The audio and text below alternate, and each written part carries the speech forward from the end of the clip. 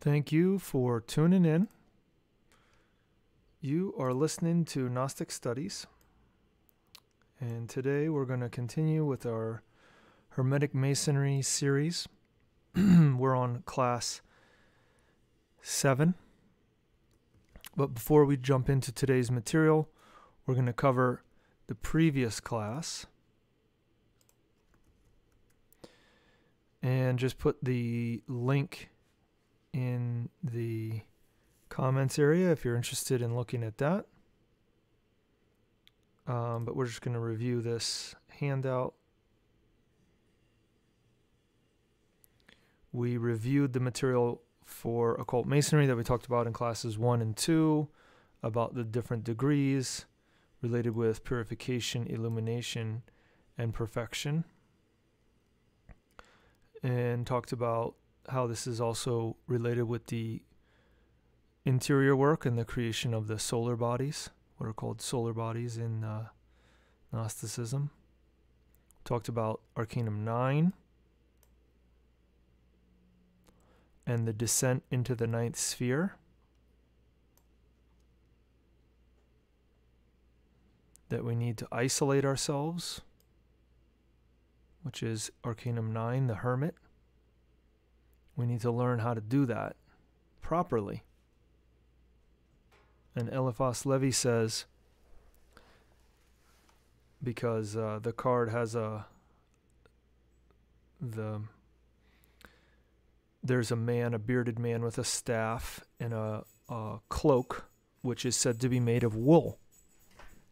And he says it's not enough to envelop oneself in a woolen fabric in order to isolate oneself from the astral light. One must also, and above all, have imposed absolute tranquility upon one's heart, upon one's mind and one's heart, as well as to have left the domain of passions behind, and to be assured of perseverance in the spontaneous operations of an inflexible willpower. So, we mentioned also the need to study Gnostic psychology and to practice meditation if we want to understand Arcanum 9. And we said that, quoting Samael and Weor, initiations are payments which the Logos makes to the human being when the disciple has sacrificed themselves for humanity. So we're not talking about pieces of paper that say that we're of X degree, but there's something internal related with our the degree to which we've sacrificed ourselves for humanity. Then we talked about Arcanum 5, 6, 15, and 21. 5 is the Arcanum of the human being because of the arm, leg, arm, head.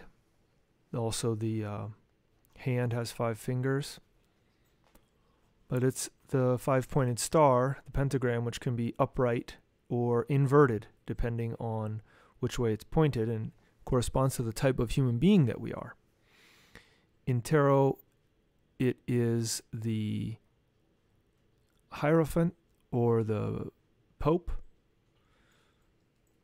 And depending on how we use that star, how we used our internal energy, what type of priest or priestess, what type of pope or popess, what type of hierophant we are. We also said that if we look at Masonic symbolism, they have a G often inside of a 5-pointed star, and that G is related to generation. That is the generation of bodies, among other things, and that generation of bodies is the solar bodies in Gnostic esotericism. Eliphas Levi says the number 5 is the number of good and evil, the number of the priest. Talked about that a little bit. But it just depends on which way we turn that star, right, in ourselves. So we have to choose the path, which is Arcanum 6, indecision, or sometimes it's called the Lovers in other languages, the enamored, which we could understand as enchanted, that we become enchanted by people because of love, or that is because of the coagulation of the astral light. It's very important to understand what has happened and where we find ourselves in the ray of creation. We're going to see in today's class what Samael and Weor says in regards to this.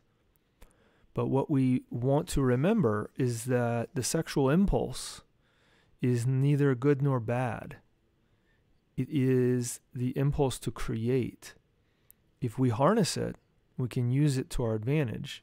But if we become a victim of it, then we become like an animal, like a beast who can't control themselves. And that's the path that we need to decide. What do we want to do? Who are we going to pick? We have to be careful of becoming enamored or enchanted, because that implies that we're not necessarily with it. We're not lucid. We're not conscious. We have to determine what we're going to crystallize, what we're going to create or generate.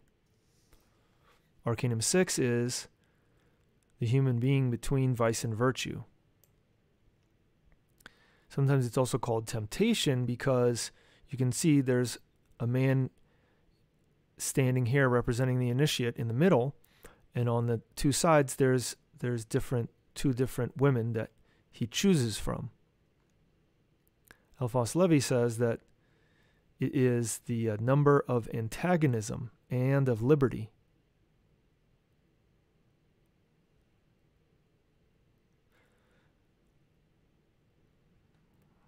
The number of radical negation and absolute liberty. So we could even say it's liberty and love. That is, we have to know how to liberate ourselves from these two polarities, right? Either being a victim of the impulse or learning how to control the impulse. We have to find a way through, pass through.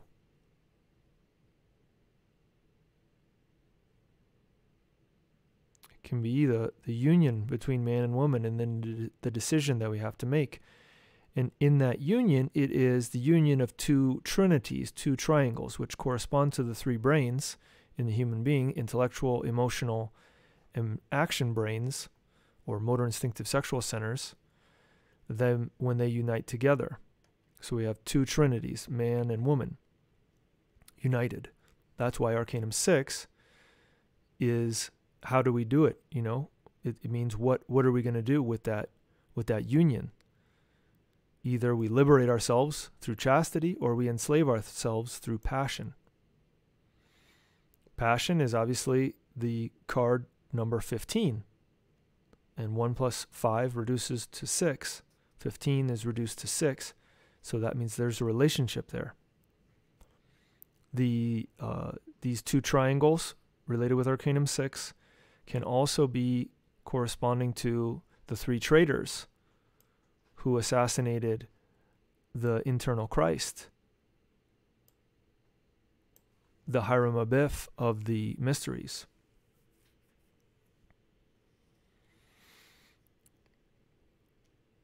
So we have to choose between these two triangles.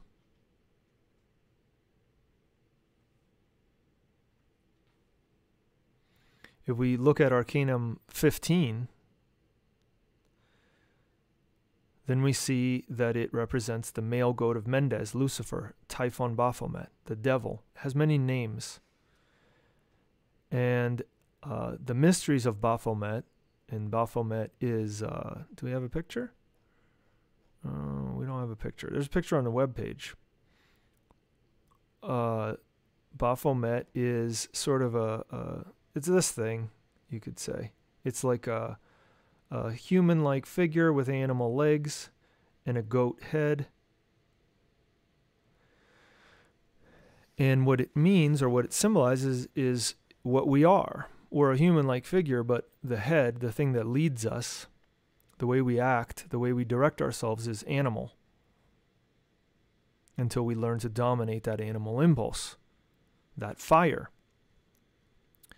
So here we see the two little baby angels. They have little baby wings. They're stealing the fire from the devil. The key to understanding Arcanum 15 is that we have to steal the fire from the devil, which means white tantra, to connect and disconnect sexually without the spasm, without spilling the cup, without losing the energy.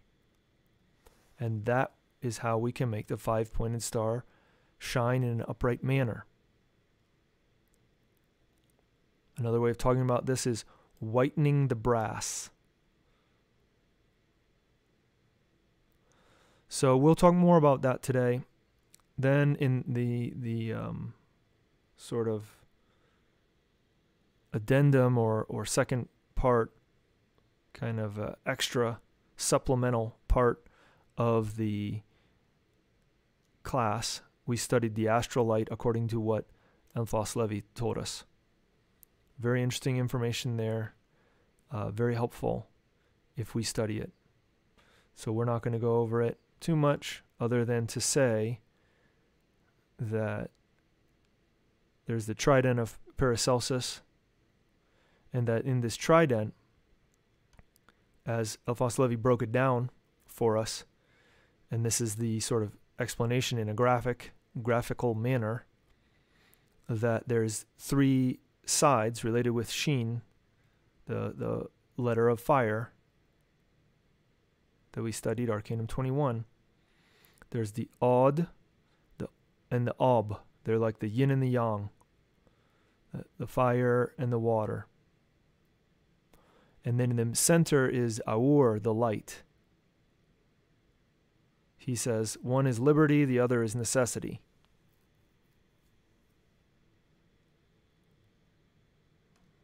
And in the center is reason, which he says is the universal law of nature,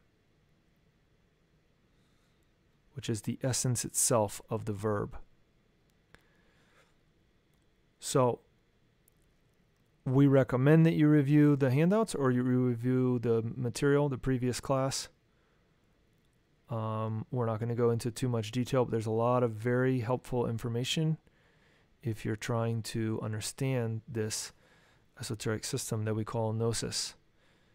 So we hope that that helps you. We're going to jump into today's class now.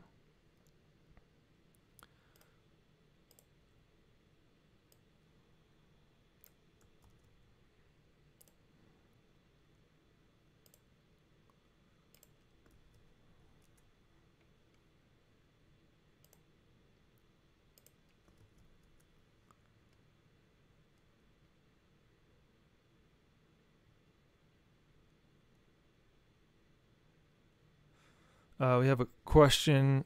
It says, what did Samael own Weor mean in the Yellow Book by saying that the powers of the jinn state are conquered by pranayama? Do you think that an hour-long asana and a pranayama is the training? So the jinn state is related with the fourth dimension, so it's going to be related with Yesod. And since Yesod is related with the creative energy, then certainly pranayama is going to help with that. I've seen some videos of yogis from India, and they were saying that, you know, if you do pranayama for 10 minutes, you get this, 20 minutes that, 45 minutes this, an hour that. So yeah, an hour. Give it a try. Let's see what happens.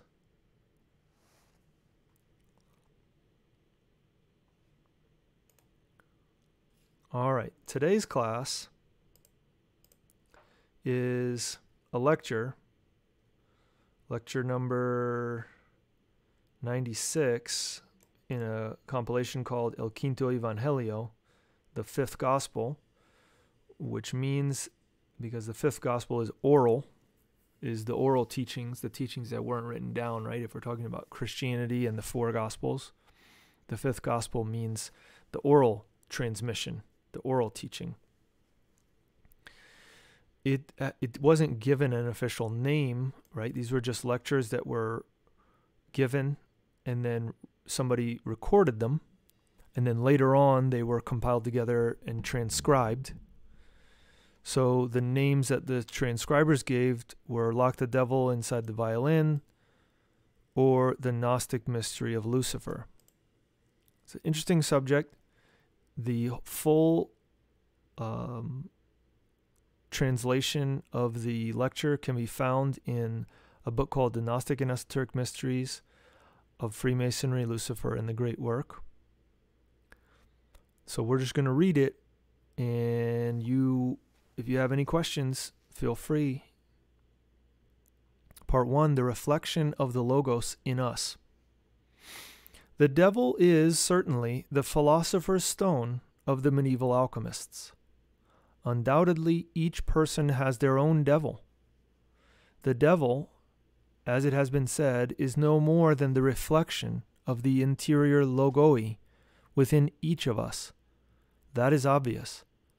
He has power over the heavens, over earth, and over the infernos. When it is said, lock the devil in the violin, this intends to say that one has to grab, apprehend, capture that manifested verb, we could say, of the Christ Satan of the Gnostics. That verb which is proficient and is occupied, we could say, with the art of making musical instruments, and in this way give form to that verb in an instrument, so that it resonates miraculously. Thus we should make a clear differentiation between what the devil is and what Lucifer is. The devil in himself, as a reflection of the Logos in us and within ourselves, is the brute stone that must be carved until it is converted into the perfect cubic stone. And we have at the foot of that pair of columns the brute stone and the chiseled stone. What is there should be understood. Right, we know what those two columns are, that pair of columns, Jachin and Boaz, that we mentioned before. And we'll talk more about this in the Gnostic astrology class. The brute stone, when it is not carved or hewn, the devil, or the reflection of the Logos in us, is unworked, unpolished. It is black as coal. It is Satan in his darkest and most tenebrous aspect. But it is not an anthropomorphic Satan like that which the clergy want us to see. No, it is our very own particular Satan. But when we have already achieved the dissolution of the ego, when we have reduced it to ashes, then that brute stone has been transformed into the perfect cubic stone. Then Satan is already Lucifer, the maker of light. In other times, Lucifer, the maker of light, was confused with Venus, the morning star, and even in the revelation of St. John it is said that, to you who overcome, you will be given the star of the morning. Lord Quetzalcoatl, after having burned his inhuman elements in the infernal worlds, ascended to heaven and became the star of the morning, and in Vespers he became the bright evening star. Thus the devil is transformed into Lucifer, who is resplendent like the sun.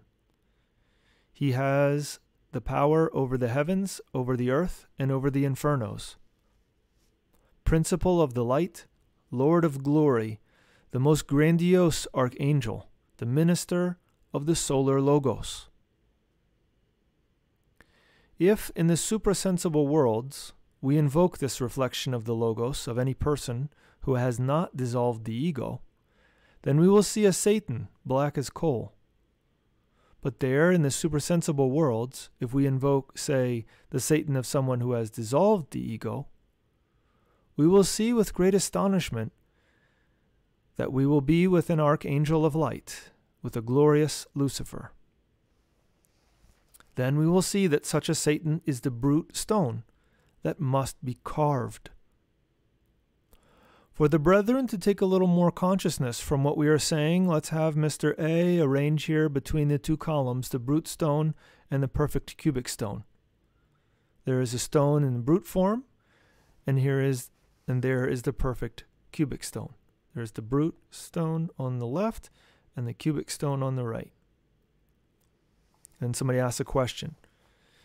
In the brute stone that is there, and then the recording didn't get the rest of it.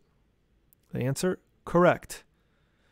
This Satan that each person carries inside in the individual who has not yet chiseled the philosopher's stone, their stone in the brute state is Satan who is as black as coal, displaying all the aspects of our psychological defects. But when we have carved the stone, then this Satan becomes the perfect cubic stone. That is to say, when we have dissolved the ego, it transforms itself into the perfect cubic stone, and the splendor and glory arise from there as a result. It is very interesting to observe the devil outside of the physical body. It is frightening to look at it, black as coal, with that tenebrous fire that tosses and turns in the individual who has not yet eliminated the ego. But on the other hand, it is surprising to see, in someone who has already eliminated the ego, a glorious archangel, full of splendor. But clearly, what is first necessary is to eliminate the inhuman elements that we carry inside.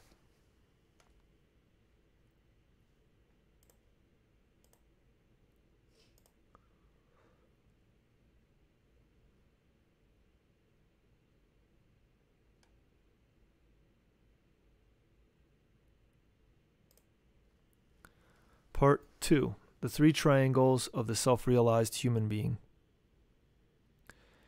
If we observe every authentic human being, then we will discover in them three triangles. Right? So let's understand why he's talking about these three triangles now. He just talked about a person who had eliminated their egos versus a person who had not. In the person who eliminates their ego, the aspect of themselves which we call the devil, when a person who has eliminated their ego, they don't have a devil, they have a Lucifer. That is, they have an archangel of light. A person who has not eliminated their ego has a devil or a Satan. So, obviously we want to eliminate the ego. We don't want to have a devil inside. We want to have an archangel of light. So let's see what needs to be done. That's what he's going to talk about next. So we need to be a self-realized human being. He says, if we observe every authentic human being, he means a self-realized human being, then we will discover in them three triangles. The first is the logoic triangle. The second you could call the ethical triangle. And it is good for us to call the third the magic triangle. As for the first, the logoic, it consists of three aspects of the Hebrew Kabbalah. Keter, who is the Ancient of Days, the goodness of goodnesses, the mercy of mercies, the occult of the occult. It is the mathematical point in the immense, infinite, unchangeable space. It is obvious that he unfolds in his turn into Chokmah, the Son, the cosmic Christ, who is said to be related to the whole zodiac, and so on. The further unfolding of Chokmah results in the Holy Spirit, Binah. Some Kabbalists emphasize the idea that Binah, the Holy Spirit, is female. This assertion turns out to be mistaken. It is quite clearly said in the Divine Comedy that the Holy Spirit is the husband of the Divine Mother.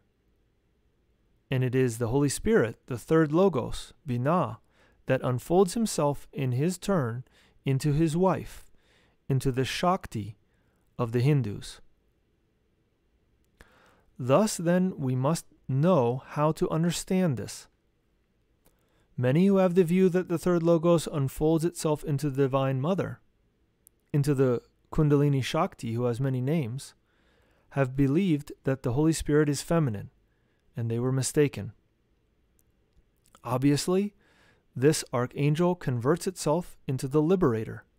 That is obvious, because of the fusion of the archangel with the human soul, with the spirit, with the being, in a word. It turns out to be precisely the archangel. This is not written in any book of esotericism. There are many libraries, and nevertheless this has not been discussed in detail, and everyone confuses the devil with Lucifer. And it turns out that the brute stone is one thing, and that the perfect cubic stone is another thing. Continuing then, in tonight's discussion, we get a perfect account of that which marvelously exists in the depth of each one of us. He, the Holy Spirit, I repeat, is male, but he unfolds into her, forming the first divine couple, the ineffable, the Elohim creator, the Kabir, or the Inca, the high priest, the Ruach Elohim, that, according to Moses, fashioned the waters at the beginning of the world. It is necessary that we, all of us, profoundly reflect on this, so that we can comprehend all of this in depth. He and she are united in the cubic stone of Yesod. That stone is sex.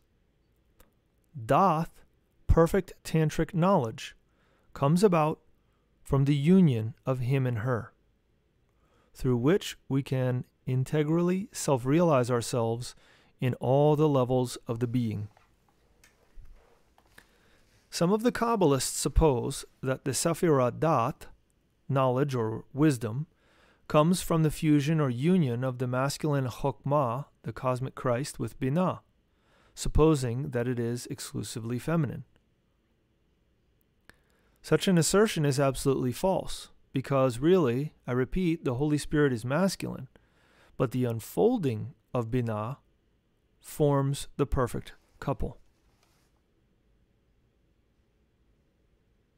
When they join together sexually in the cubic stone of Yesod, in the ninth sphere, they become tantric knowledge, tantric initiation, the tantras through which it is possible to develop the serpent via the spinal column, the intimate self-realization of the being. In our studies of Kabbalah, we need to be practical. There are many authors, certainly some are wonderful, but when one reads of them, one realizes that they have not lived what they write. They have not experienced anything in themselves, and that is why they are mistaken. I consider that one should write what one has directly experienced for themselves, so I have done this for my part. Thus, the first triangle is transcendental, but the Father, the Son, and the Holy Spirit are an indivisible unity, uni-existing for itself. It is very much beyond the body, the affections, and the mind. It is the being, and the reason for the being to be is the being itself. The cubic stone of Yesod, located in the creative organs, is indeed that metallic soul which results from the sexual transmutations. We could call it the Mercury of the secret philosophy, or, to talk in simpler language, creative energy. It in itself is allegorized or symbolized. It is personified, as I have already said, in the devil. When we say that we have to work with the devil, we are not saying to lock him in a musical instrument. We are saying not only to lock him in a musical instrument, but even more to transform him into a Lucifer, or a maker of light, We are talking clearly about how to work in the great work. It is interesting that there is there precisely in the cubic stone of Yesod where Shiva, Shakti, Osiris, and Isis will join sexually. And this is precisely where the Sephiroth Daath, Tantric knowledge, is found, without which it is not possible to reach the intimate self-realization of the being.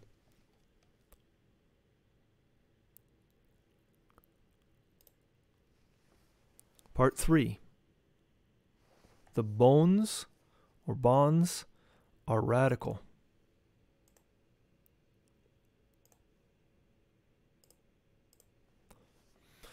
In Oriental Tibet, Bhon monks are radical, and this is why Helena Petronilla Blavatsky thought that they were black magicians.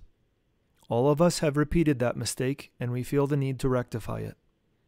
I'm not saying that the Dugpos are some saints, or some kind of gentle sheep. They are black magicians. They teach black tantrism. But the Bhons, although they use a red cap, are not black, as Blavatsky mistakenly supposed. What they are is radical. If someone, for example, among the Bhons, does not want self-realization, but does want liberation for a time, to come back, for example, in the future sixth root race, or better, they never want self-realization but emancipation without self-realization, then they succeed. How? First of all, they take the neophyte to a remote place. They invoke all those inhuman elements that the neophyte possesses through procedures of high magic. They will be drawn out of the astral world into the physical world. And in that remote place, in the mountain, those inhuman elements become visible, tangible, and everything. They try to devour the neophyte, but if the neophyte remains calm, there is no more to do. He has emerged triumphant.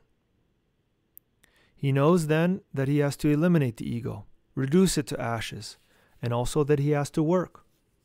And the ordeal requires the maximum amount of effort in the physical world. This work consists of pronouncing those mantras of disincarnation, which are 2 words, and one becomes disincarnated instantly. It is frightful to see the Bhon priests dressed with their white apron full of skulls and dead bones, a red turban on their head, a mitre, and carrying a dagger in their right hand. At the time that the neophyte then pronounces the 2 mantras of fatality, his body instantly falls dead. But it is then that the neophyte is subjected to great ordeals in the internal worlds. He has to face the terrors of death. He has to withstand the hurricane of karma. He has to emerge victorious in the ordeal that the Father-Mother puts you through. You should know how to close the womb, etc. In the end, to be able to enter, or be reborn, we could say, in the superhuman form, in any of those kingdoms of the Devas, already in the kingdom of the Great Concentration, or of the Long Hair, or the kingdom of Amitabha Buddha, or of Maitreya, or in the kingdom of Supreme Happiness, etc. It is in these regions where he is going to have to finish in order to prepare for liberation. The Divine Mother Kundalini assists in eliminating his inhuman elements, and in the end he is finally able to immerse himself in the midst of the great reality, not as a self-realized master, but as an elemental Buddha.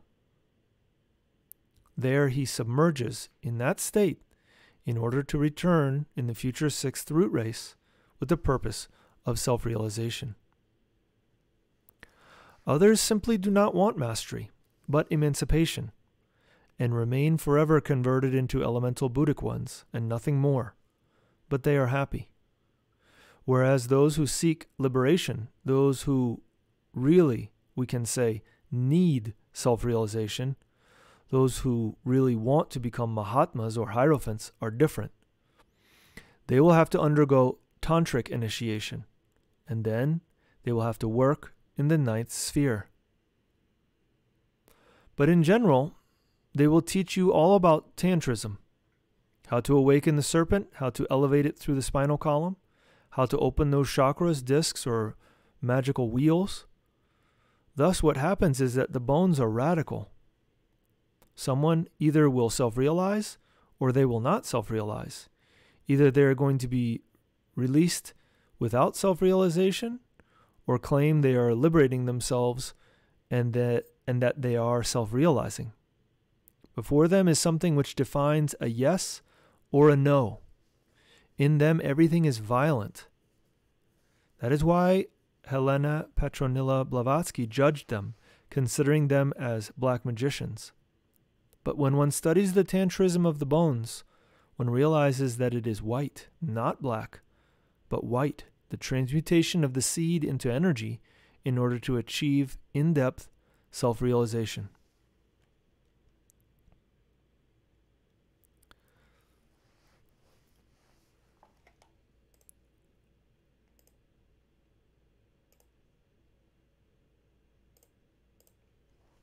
Part 4. Yesod and Daath, Tantric Knowledge. It is therefore there, in the Sephirah of Yesod, where Tantric knowledge is found, the Daath of the Hebraic Kabbalah. But brethren, let's move from the logoic triangle to the triangle of the sun. Right? Remember that the logoic triangle can also be called the triangle of the Father. The second triangle, which is called the ethical triangle, can also be called the triangle of the Son, or the triangle of the Christ. And the third triangle, the magical triangle, can also be called the triangle of the Holy Spirit. It is formed by this triangle of the Son. The ethical triangle is formed by Chesed, that is the ineffable Atman, the intimus, the inner being, by Buddhi, the spiritual soul, which is feminine, and is the Geburah of the Hebraic Kabbalah, and finally by Tiferet, the human soul, the sun proper. It is interesting, and I may reveal what happened when I made contact with the work in the sphere of Tiferet. Obviously, I first went, before passing through the exaltation, into the Malkuth of Venus, then into the Venusian kingdom of Qliphoth, or better said, into the Venusian atomic world or Venusian atomic infernos. There are many inhuman elements there that had to be eliminated. Upon completion of the work, the one who is perfect, the cosmic Christ, entered into me, and I was transformed. I then saw the mothers who brought up their children. I blessed them and spoke to them with the gospel parable which says, "Let the children come to me, because the kingdom of heaven is in them." That state is a state of static happiness. But in the end, of course, it is a march. I, as Tiferet, as the human soul, I comprehended what had been the objective of their manifestation. Yes, the cosmic Christ usually manifests himself through the human soul, by that Tiferet of the Hebrew Kabbalah. This is the triangle of the sun, a wonderful triangle formed by Atman Buddhi Manas of Oriental Theosophy. But the gravitational center of the triangle of the sun is precisely Tiferet, the human soul. That soul that suffers, that cries, that groans, and that shouts for the truth. In practice, we have seen that the triangle of the sun, with its gravitational center in Tiferet, is a tremendous reality. Everything which is begun must sooner or later be anointed by the Father, by that Keter, Chokmah, and Binah, by that immortal logoic triad which is indivisible and exists in itself.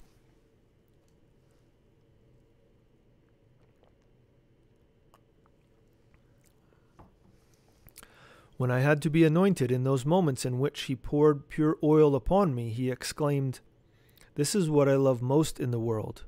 It is my most beloved son. Seek for him. And there came to my memory, in those moments, the case of the great Kabir Jesus, or Yeshua ben Pandir, as he was known in ancient times. Philip, the expert master in the jinn states, told him, "Show us the Father."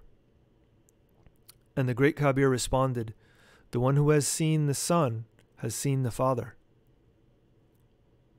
The triangle of the Son, Chesed, Geburat, Tiferet, or the Intimus with his two souls, divine and human, to be more clear, is, let's say, the unfolding of the Father, the manifestation of the Father.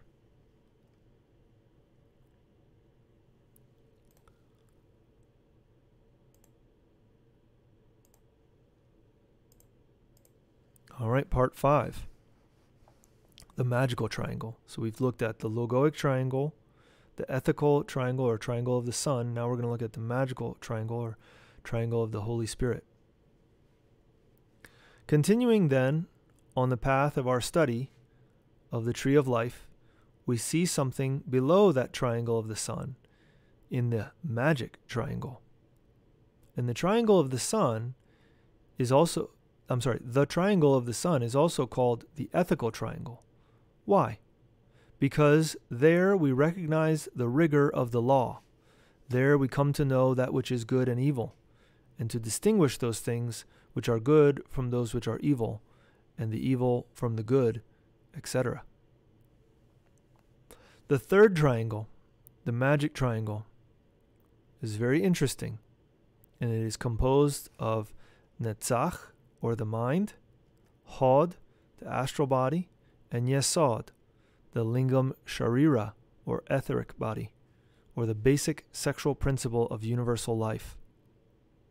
Why is it called the magical triangle? Because it is undoubtedly in these kingdoms of the mind and of the astral, and we should also include the Klipoth, or the infernal worlds, where one has to exercise high magic. Something very important should be precisely illustrated here. We have all heard in occultism about witches' Sabbaths, about worker bee and the witches. Some look at this as something strange, while others can smile a little. But the stark reality is certainly that those medieval witches' Sabbaths, with the infamous midnight witches, have more realism than one may wish to think. Obviously, those hags, as they say in rigorous academic and Hispanic language, belong, let's say, to the world of Klipoth, the kingdom of Malkuth, or the infernal worlds of the Kabbalistic Leviathan. Many quite strange things were seen in those Sabbaths, including that of Mary of Antina,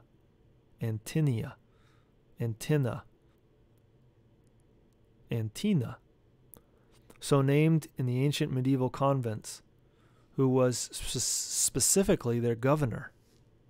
Obviously, the witches of those ancient witches' Sabbaths named her Saint Mary.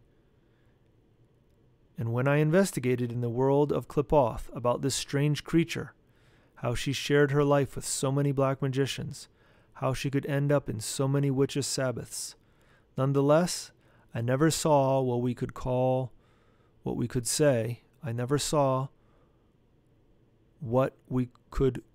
perversity. The tenebrous ones of the left-hand path, the sublunar creatures, rendered cult to her, and considered her as a magus, a type of Hecate or Proserpine, not as something tenebrous, but as a saint. I know what there was of truth in that claim of the alleged holiness of a creature that mingled with darkness, that took part in so many witches' Sabbaths and monasteries of the Middle Ages. Because who of those who has studied the old chronicles of high and low magic from medieval times has not heard of Mary of Antina? She figured in lots of short chronicles, which are today hidden between the dust of many libraries. Clearly, the matter was enigmatic, and I had to clarify it. And it was clarified when I was precisely in the world of Tiferet, in the second triangle, the triangle of the sun.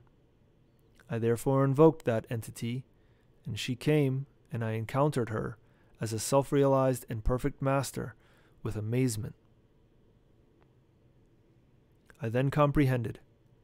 She had emanated of herself from her bodhisattva, and this bodhisattva was educated in the exercise of magic in the inferior triangle or third triangle, passing through rigorous training and living within Qliphoth, but without doing evil to anyone.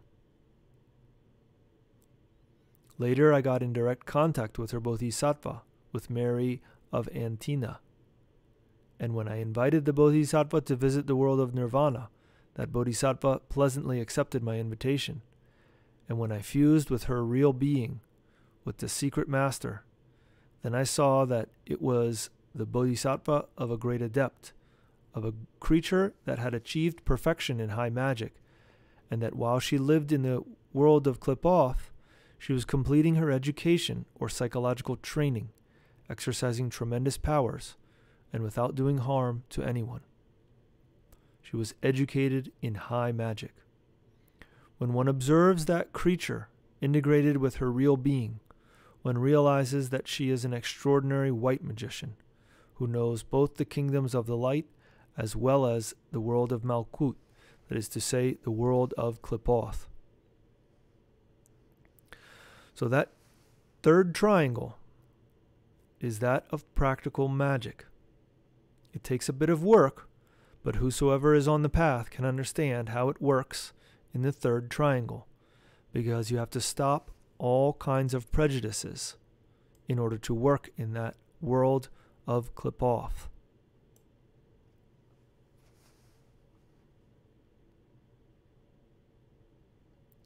Netzach is the mind, Hod is the astral body, and Yesod undoubtedly is the ninth sphere. Then comes the kingdom of Malkuth, which is the physical world, and that which is within the physical world, that is to say, that which is within the bowels of the earth. Properly speaking, in Malkuth are the adverse Sephiroth, the Qliphoth, the demons, as they say, the souls in sorrow, those who suffer, the lost, those who have already exhausted their cycle of existences and who are involuting in time, or the fallen angels, the genii of evil, etc. In those regions that exist within the kingdom of Qliphoth, I saw undoubtedly those who develop themselves in high magic, and who assist anyone to repent for their mistakes, and who yearn for the light. Thus, when we study the Tree of Life, it is quite interesting to see, first, the wisdom of the eternal.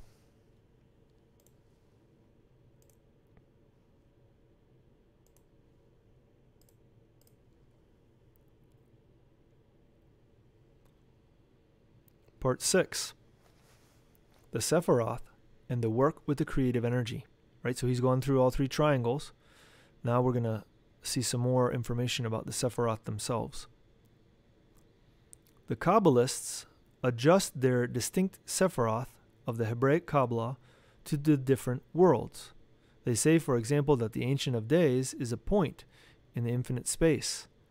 Let's accept this as a symbol. That Chokmah is governed by the resplendent zodiac, and it is true that Binah is governed, they say, by Saturn.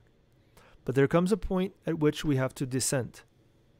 Not to say that the Holy Spirit is not ruled by Saturn, and that there is no relation of the Holy Spirit with Saturn.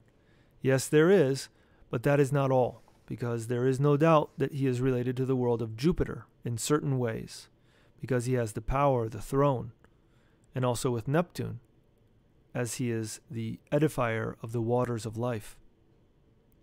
There are those who say that Netzach, or the mind, is governed by Venus, and that is all. The mind is governed by Mercury. But we are going through each Sephiroth in order to understand these things. Let's study the second triangle, because we have seen the first. Chesed, they say is governed directly by Jupiter and nothing more, and that is false. The intimus is Martian, a warrior, a fighter. He has to fight for his own intimate self-realization. Does it have any Jupiterian influence? That is also certain, because it can wield the scepter of the kings. But to say that it is uniquely and exclusively Jupiterian, that is false. That Geburah, the rigor, the law, is exclusively Martian is also a mistake, because Geburah is a Buddhic or intuitional world, the world of the spiritual soul, which is female. Here is the lion of the law. We do not deny it. It is solar, that is certain. But you know that the lion also has nobility. Here in Geburah we find the rigor of the law, and we find the nobility of the lion. The world of the spiritual soul, the Buddhic or intuitional world, is completely solar. The world of Tiferet, the world of the of the human soul, or the sun, properly speaking, undoubtedly is really governed not by the sun, as the Kabbalists claim, but by Venus. That is why the Christ was crucified on Good Friday, and this is something that we should meditate upon. With regard to the mind, to say that it is governed by Venus is false. We know well that the mind is Mercurian, that Mercury gives wisdom, and that Mercury gives the word, etc. The mind is then Mercurian, and if we descend a little more into the world of the Sephiroth, then we come to the astral. This is lunar.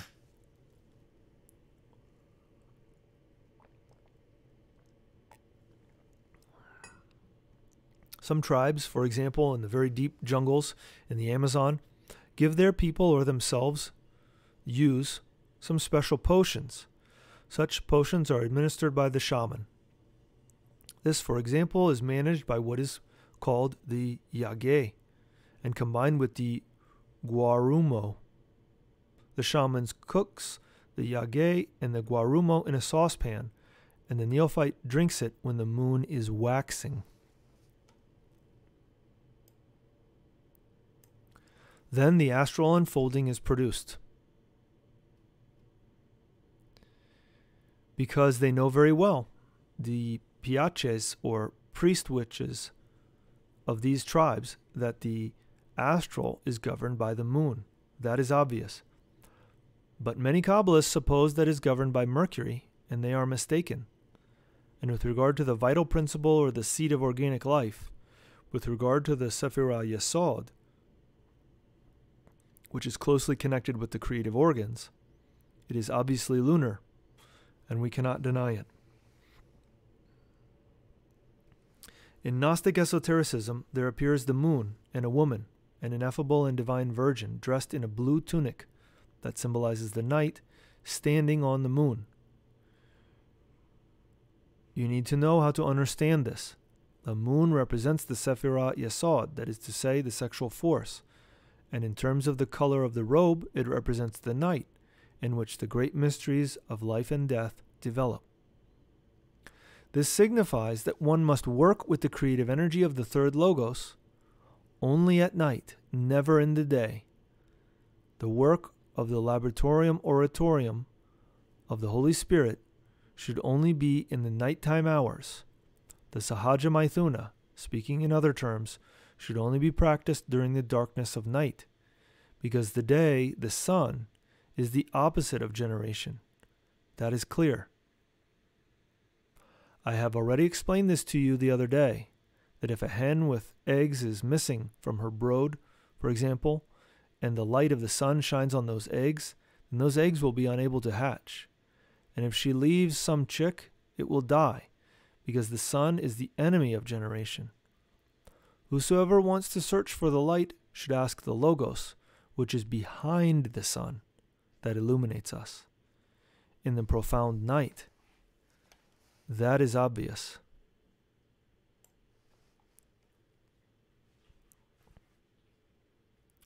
Part 7, Malkuth, or the kingdom, and the fertilization of the creative waters.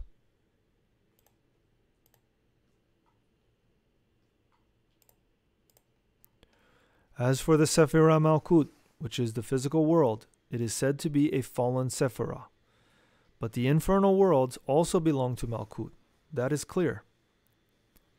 In these infernal worlds, we have to work for the emergence of life, separating the superior waters from the inferior waters, or the infernos of the Leviathan. In Genesis, it says you have to separate the superior waters from the inferior. See the first chapter of Genesis, verses 6 through 7. What are those, quote, superior waters? The superior waters are the metallic soul of the sacred seed, that is to say, the mercury of the secret philosophy, which must be separated from the inferior waters. But how? Through the transmutation of the sexual energy. This is like separating the superior waters, or the soul of the seed, from the inferior waters of the same seed. And what for? For the emergence of life. Because of these superior waters, which are the mercury of the secret philosophy, and then the recording was not able to be transcribed. With them, one can create the superior existential bodies of the being. With them, one can develop the child of gold. With them, one can radically transform the human being. The superior waters, the mercury, is also allegorized with the figure of the devil. But we must transform the devil into Lucifer. This is the end of the talk for this evening, my dear brethren. If anyone has something to ask, you can do so with complete liberty. First question. Why do the Gnostic teachings indicate that only in the darkness can a new creature be engendered? Why do they indicate that only at night is it possible to create the superior existential bodies of the being? The answer. The crude reality is that, due to the disposition of the creative organs, such procreation is verified in darkness. Because when the zoosperm goes out of the sexual glands, it is not illuminated by the light of the sun, but flows in darkness. In darkness, it passes through the fallopian tubes in order to encounter the ovum, which descends from the Graafian follicle and is gestated within the darkness of the womb. What would happen if the zoosperm, instead of exiting from the sexual glands protected by the darkness, could run under the light of the sun, if it could leave uncovered so that the sun could shower it with its light? What would happen if the fetus was not in the darkness, but it was uncovered in the belly of the mother, directly exposed to the light of the sun? It is obvious that failure would be a fact. So therefore, the fertilization is always realized in darkness through the disposition of the same creative organs. Likewise, the sage should also work in darkness, in the darkness and the august silence of thought, in order to one day reach the intimate self-realization of the being. The work in the night is indicated to us by that Virgin of Immaculate Conception, standing still upon the moon and dressed in a blue tunic.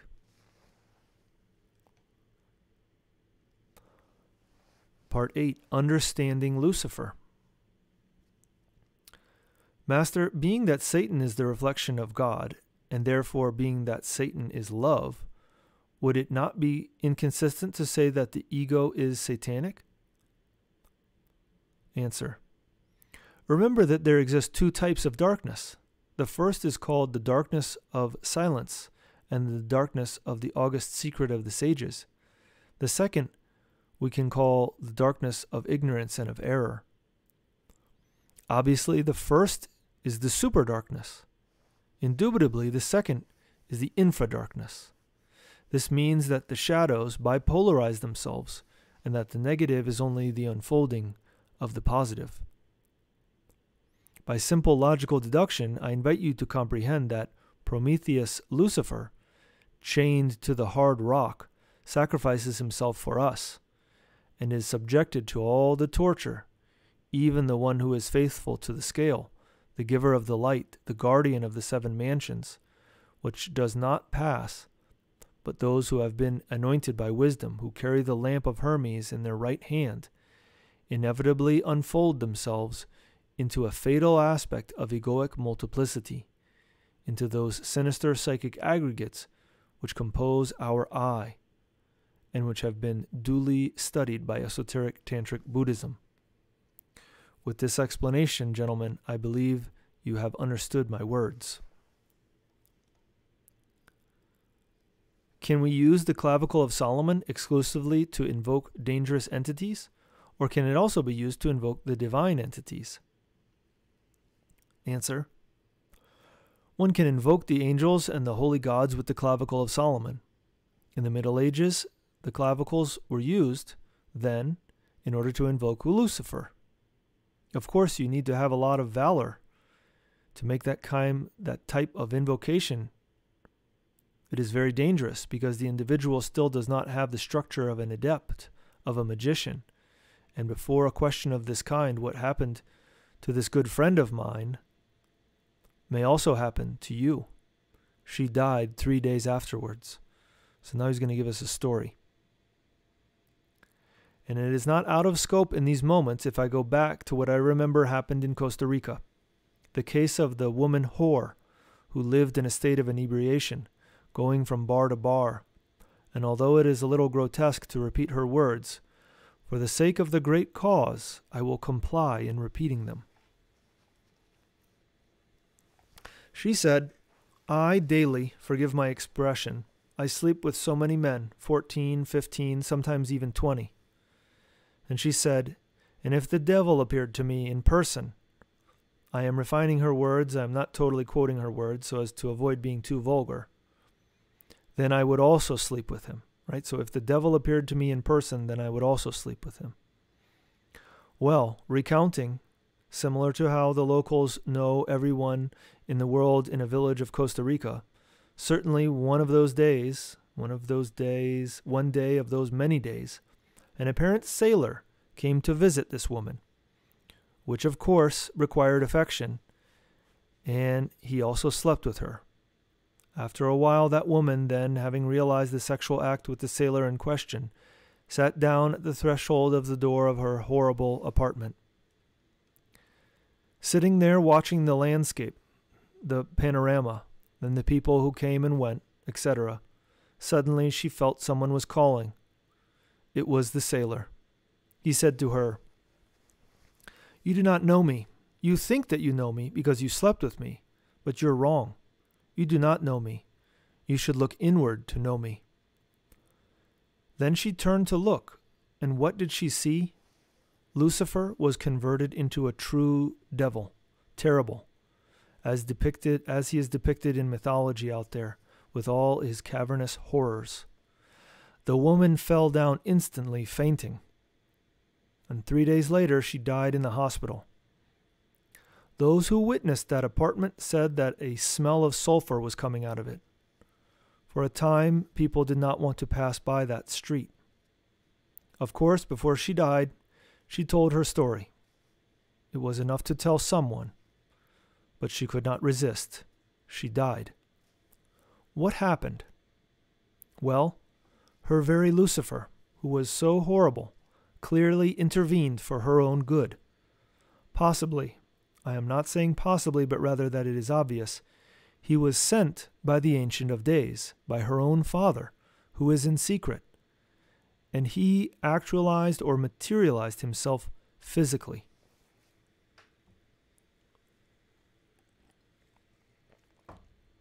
Clearly, the lesson for the woman was terrible. She disincarnated. We can be sure that when that woman retakes a body, when she returns, she will never again fall into prostitution.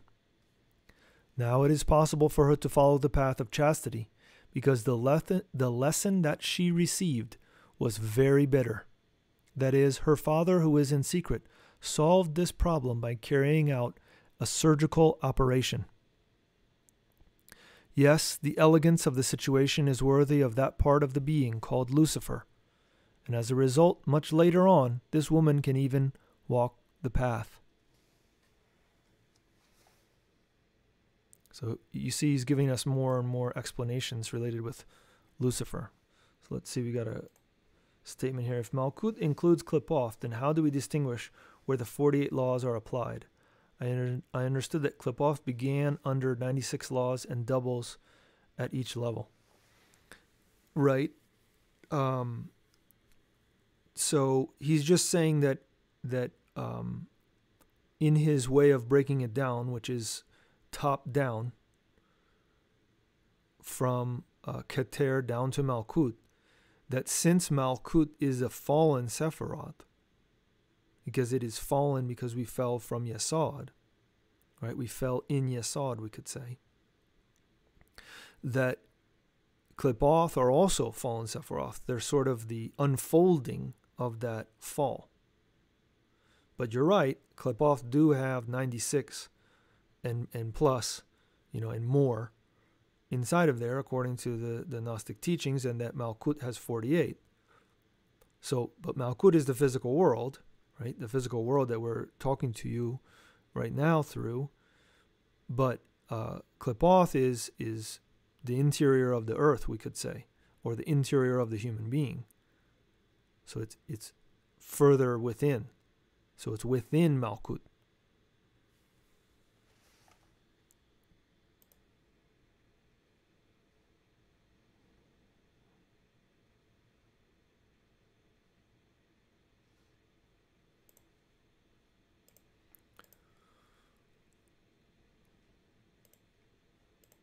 All right, let's keep going, see if we can get through this thing. I didn't know if we'd be able to get through it. It's a lot, but hopefully you guys are getting some benefit out of it.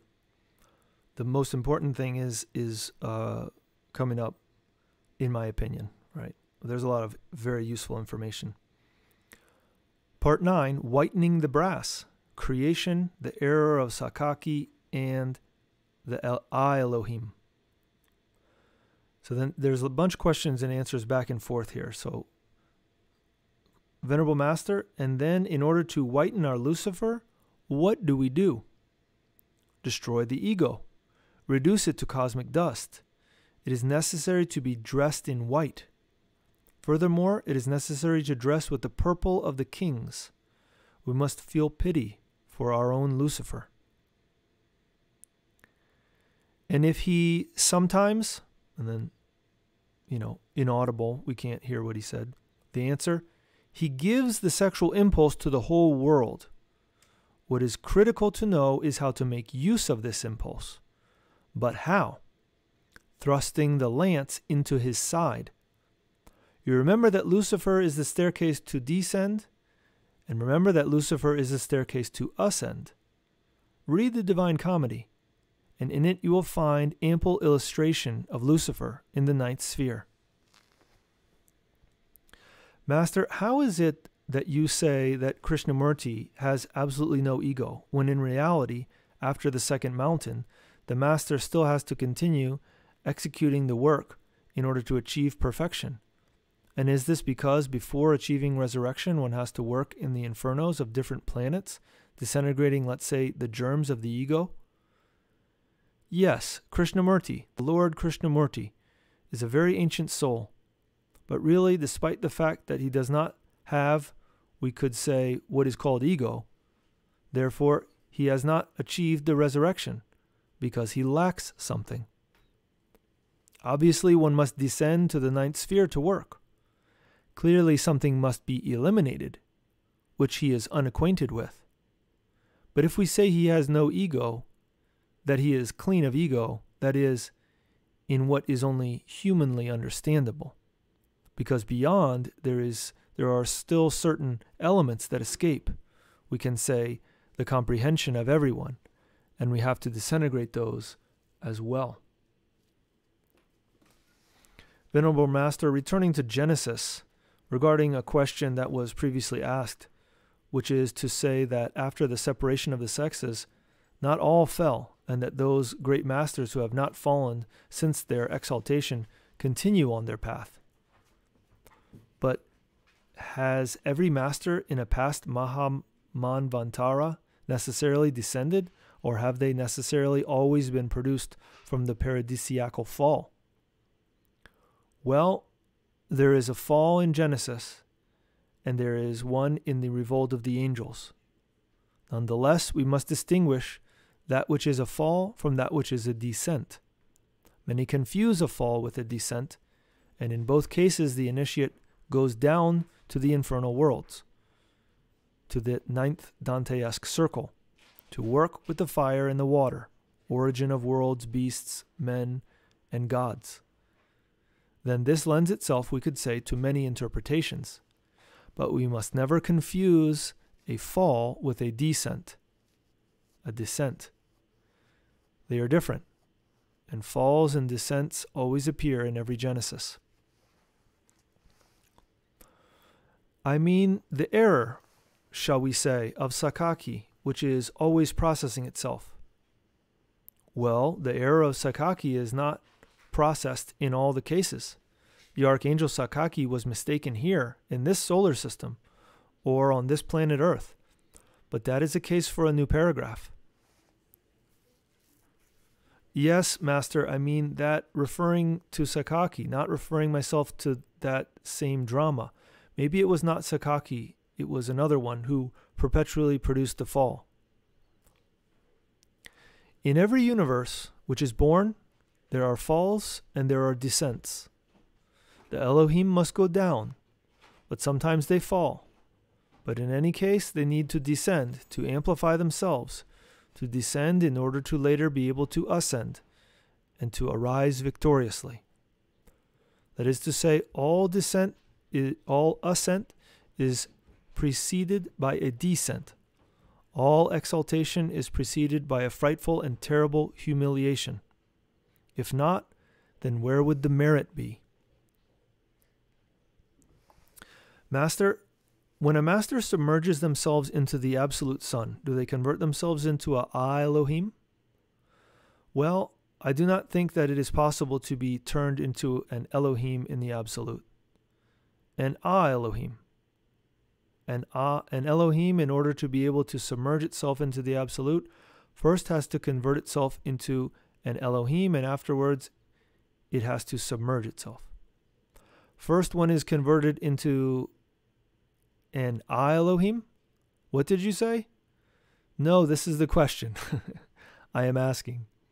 What is it that converts itself into an Aelohim? Aelohim is Aelohim. Elohim is Elohim. Aelohim is the eternal, common, cosmic Father, the infinitude that sustains everything, the omni-merciful, the ineffable absolute.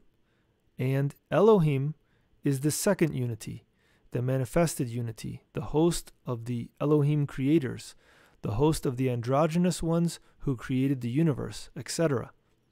That is to say, the army of the word, the army of the voice, the verb.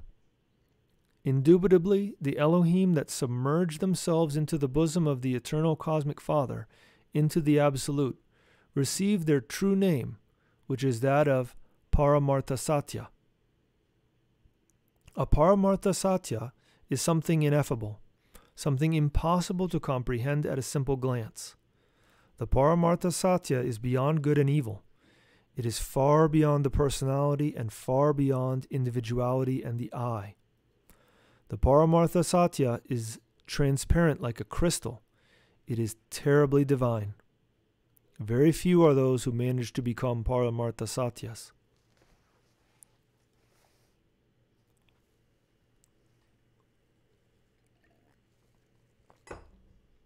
Master, returning to Lucifer, since one has to whiten Lucifer, right? I mean, one has to turn him brilliant white, right? Into brass, then? He himself can collaborate with us so that we can convert him into that exalted Lucifer? Here is, in my opinion, the important part to understand. The most important part. He collaborates with the temptation, because if not, in what other way could he collaborate? Temptation is fire, but triumph over temptation is light.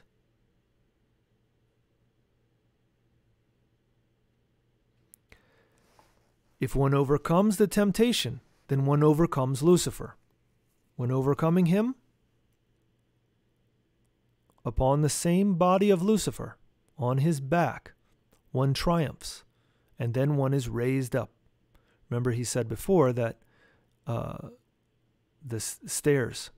He says, you remember that in the Divine Comedy of Dante Alighieri, Virgil goes down on the ribs of the Lord Lucifer and also goes up on the ribs of the Lord Lucifer. Lucifer is the stairs to descend. Lucifer is the stairs to ascend. If we overcome temptation, we ascend on the very same back of Lucifer. He puts temptation in front of us so that we can ascend. Now you can see Christ disguised as Lucifer. How grandiose is Christus Lucifer? How grandiose putting the stairs for us so that we can rise up. Right? Because we know Lucifer gives us the sexual impulse. He mentioned that earlier. And Lucifer collaborates with the temptation. So when we learn how to overcome the temptation, which means sexual temptation, but there's other temptations as well, then we can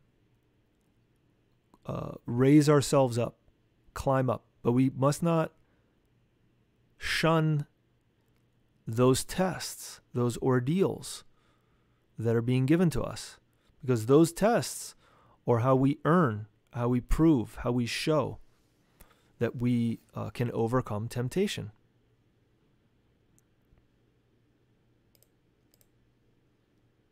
Part 10.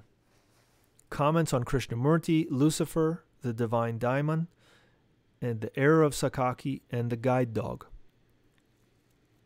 So now we're going to start putting the pieces together even more.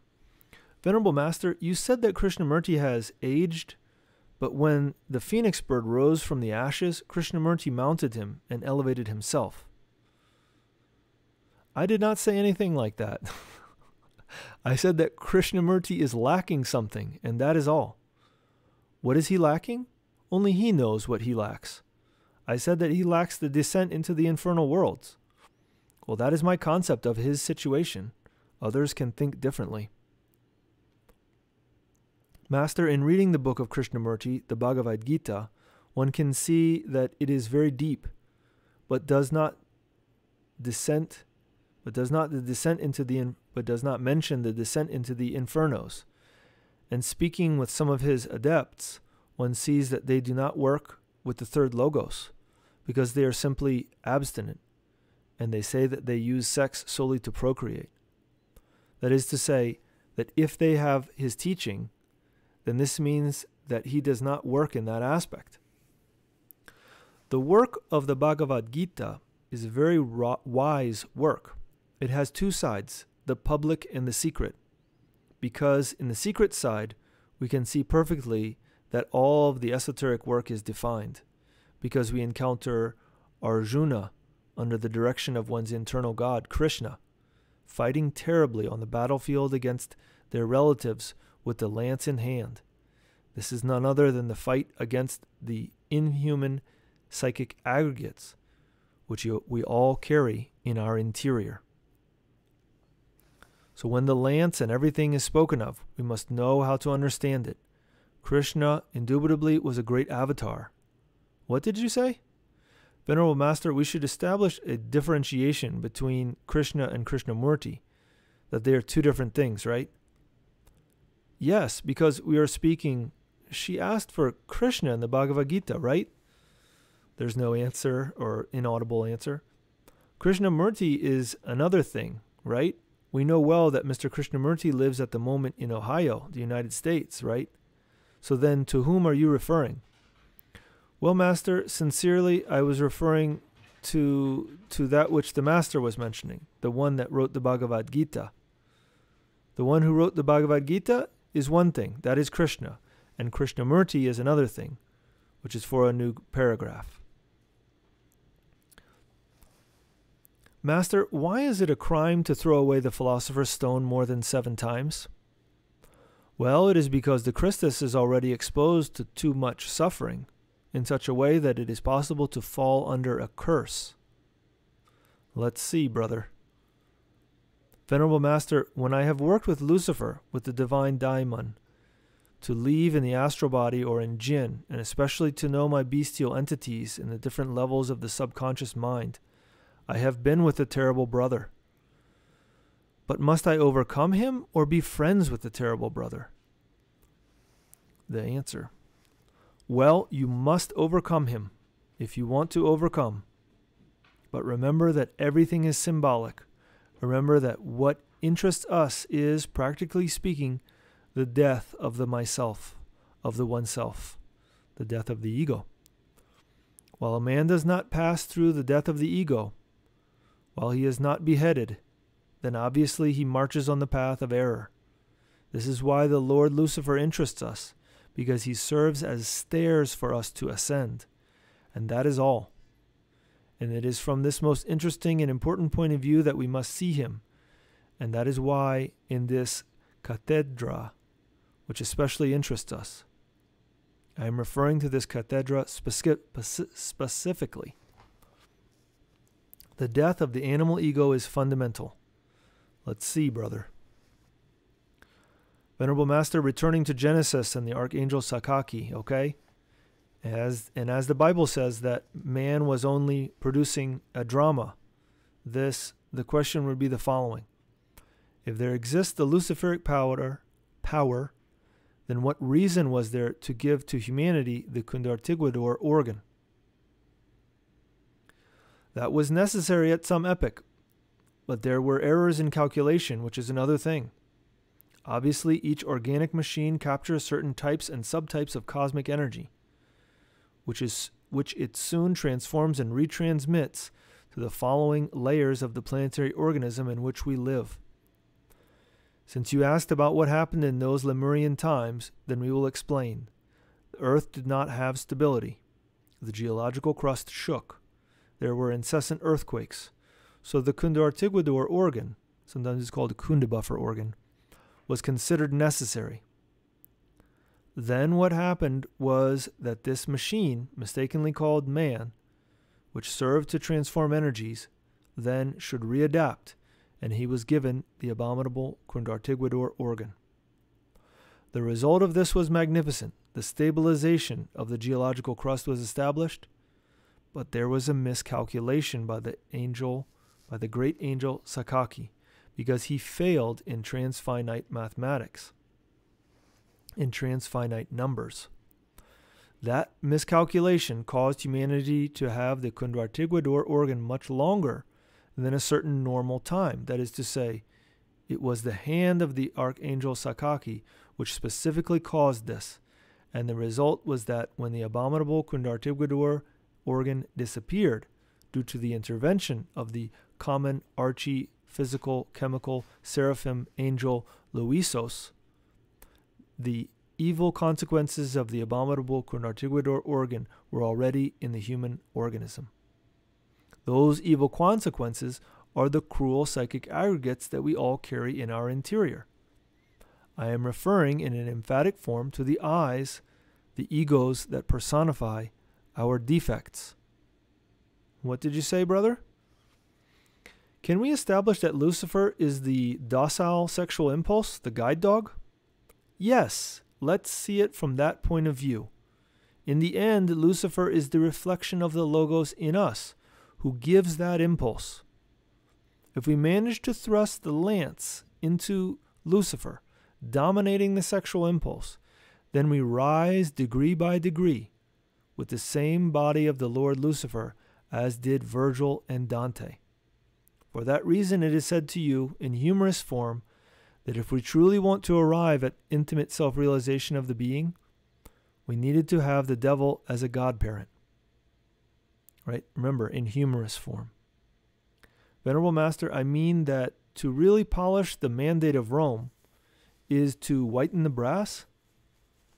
Well, the brass does not whiten if the sacrament of the Church of Rome is not refined. If the sacrament of the Church of Rome is refined, it whitens the brass, on condition that one work on the psychic aggregates which we carry in our interior in order to destroy them with the lance of Longinus. Master, we know that we know what a master is. We can declare him then the king of nature, and that the elements, for example, like the gnomes and the pygmies of the earth, obey the master, They also do so in trying to fix those problems that exist in the layers of the earth, so that it was not possible for that to be done by means of orders from the ineffable masters. We could say, by ordering the gnomes and pygmies to execute that work. Well, the masters are not empirical. They work with the very same laws of nature. They imitate nature, and with nature they transform nature. This is stipulated by Sendivogius, the great medieval alchemist. So it is indubitable that laws cannot be broken. It is necessary to use the same laws so as to be able to organize nature. I mean, that would have been almost like a leap. Thus, what would have given to nature? What you are saying would be empirical. It is necessary to work in agreement with the rules, according to the art. Nature transforms into nature and obeys the very same nature. The alchemist must know how to imitate nature if they want to triumph. For example, if someone wants to create the superior existential bodies of the being, if they want, they will have to work at night in the ninth sphere, not in the day. Why? Because in the day the solar rays are active and they are detrimental for all generation. Put down a chicken egg, for example, in the light of the sun to see if the hen hatches, to see if the chick leaves its shell. But the nest of the hen is placed in darkness, and she will leave the chicks there. It is always necessary to work with the very same rules of the very same nature, not in an empirical way. Everything has its science, and the masters must act in accordance with the rules of the science, according to the art. Master, it is true that Lucifer can be used to make is it true that Lucifer can be used to make pacts to secure money? My father, when I was small, told me that one day he had gone to a mountain. He had taken a cat and that he threw it alive in order to boil it in a copper container, and that soon he had to leave with that water. Then he had to go up a path and hand it over with a feather in his mouth, and there Lucifer appeared to him. He was supposed to release the feather to Lucifer, and then Lucifer said to him that he could ask him for what he wanted, and my father then wanted to request for wealth from him. So, can Lucifer be used for those things? Clearly, my father did not reach completion because he was scared. Well, the reality is that those are operations of black magic. What the people do is invoke demons. Lucifer is not for those things. He is the reflection of the Logos, the same Christ within us. Christus Lucifer is sacred. When he provides us with a lot of temptation, it is for our own good. This looks like the last section. Lucifer and the Luciferian impulse. Excuse me. Yes, brother? How can we differentiate the sensual eye from the Luciferian impulse? From what? From the Luciferian impulse, from Lucifer. Well, by awakening the consciousness. The sleeping ones do not know of these things. The sleeping one sleeps with this. The sleeping one sleeps with this. And they get the wrong end of the stick. 1 in a million times. That is clear. Let's see, brother. We return again to the question of consciousness. This small group is still not wide awake. And then the master must be sufficiently comprehensive so as to empower the class. Because if one converts oneself into a character, we could say into a reactionary character, into a hard character, first of all, naturally one would not be capable of giving the class. It is necessary to have, we could say, comprehension with the students, since all do not comprehend the totality, and it is necessary to try to descend to their level so that they can understand. Understood, Master. Let's see. Master, it is said that Lucifer is the stairs to go up and to go down.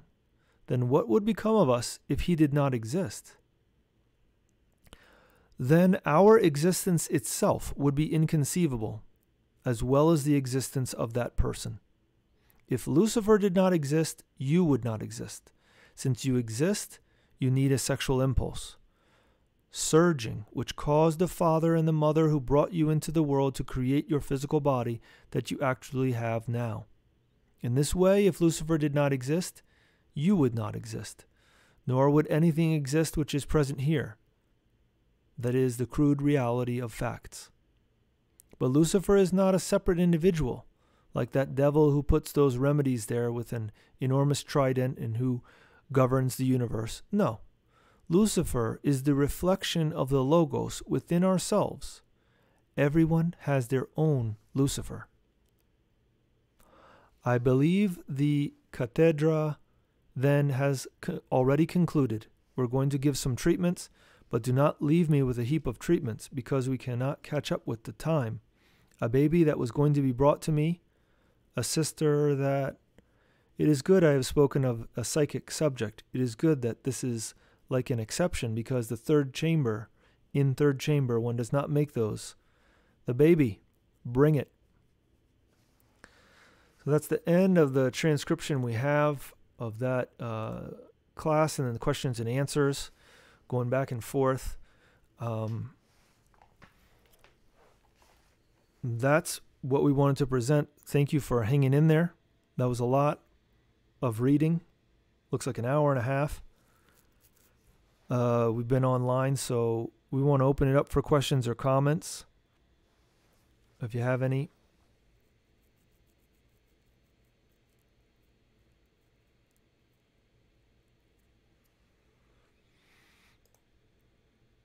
Someone says they look forward to the lectures. You're welcome. Happy to present the material. Obviously, it has helped us tremendously. That's why we're sharing it, hoping that it can help others. And even reading it this time, maybe this is the 6th time I've read it, maybe more, but I see more things. That's the way this author writes. It's very special. You get more and more and more. I got a question. New to the channel, you talk much on egregores. No, not really. We don't talk about that. We're talking about self-realization, trying to understand why we exist in a physical form on this planet at this time, and what we need to do to change our situation, understanding the law of compensation, so that we can take advantage of the opportunity that we have, which is to take advantage of the creative energy, to learn how to dominate the animal impulse we have within, so that we can return to divinity, connect with God, which is something that each human being can do for themselves when they learn how to work with the laws of nature that we mentioned a little bit about today.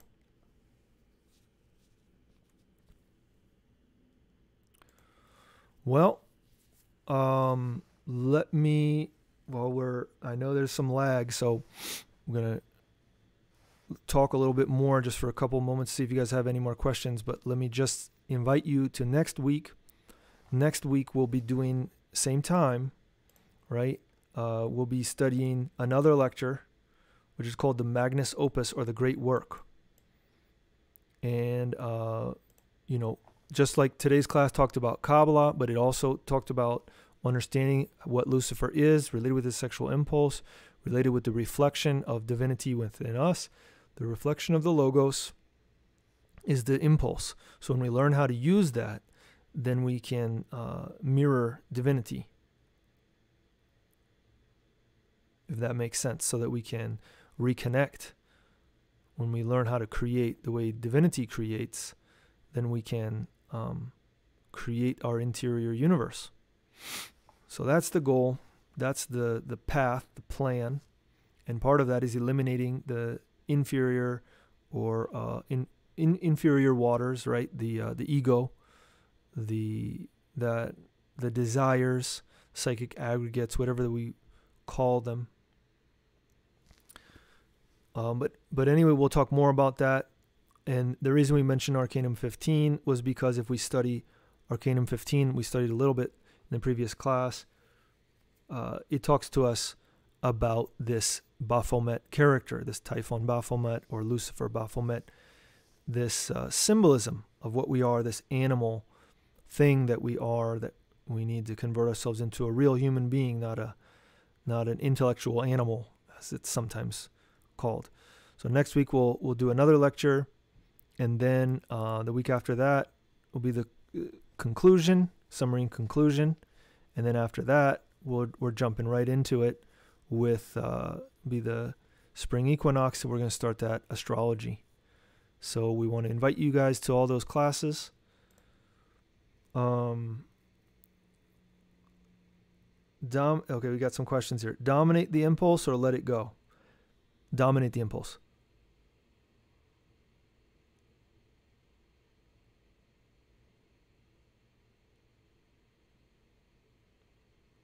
Yes, they say nature of Lucifer seems interesting. It is interesting. It is interesting to understand, instead of just to say, like, why does the devil exist, right? Why does this thing, why does Lucifer exist? Why do these things exist? Now we can understand. With this explanation, we can understand why temptation exists. It's so that we can test ourselves, so that we can better ourselves. All right, ladies and gentlemen, thanks for tuning in. Appreciate it, and look forward to talking to you again soon. If you have any questions or comments in the meantime, please leave them in the comments, or you can always email us, gnosticstudies@gmail.com. And until next time, we wish you the best in your internal work.